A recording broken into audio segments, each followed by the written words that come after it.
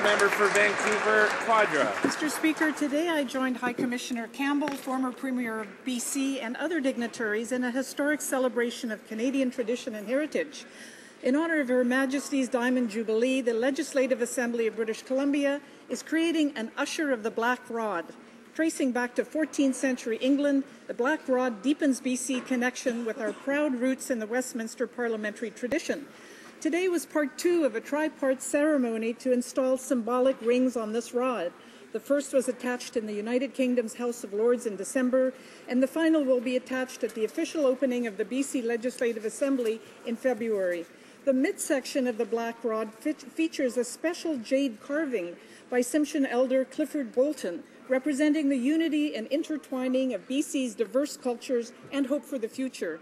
As a Member of Parliament from British Columbia, I am honoured to mark the placement of the second ring of the Black Rod in Ottawa on its journey to Victoria.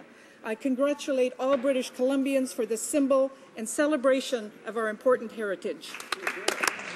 The Honourable Member for Delta, Richmond East.